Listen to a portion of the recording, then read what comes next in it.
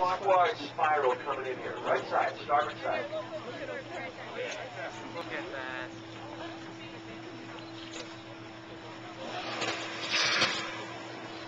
I still don't get it. Is the whale upside down? No, it's the top of it. You know, actually, Carol's just mentioned The mouth is wide open. I've mentioned this to other folks as well.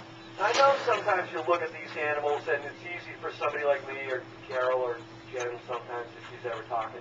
It's easy for people like us to talk about, yeah, we can recognize these animals as individuals. Okay, I get it. If you're not used to it, it can be tough. The differences can be subtle. But we can learn a lot about them. Well, something else that we know, and you don't really hear about a lot about this or read a lot about it, but even a lot of their behavior, especially some of their feeding styles, can be pretty idiosyncratic. And that one barb that we had okay, and that's one right there. The one with a lot of white on the dorsal fin, the triangular dorsal fin there, pretty consistently will roll over like that when feeding. Some of these animals, their feeding movements are distinctive.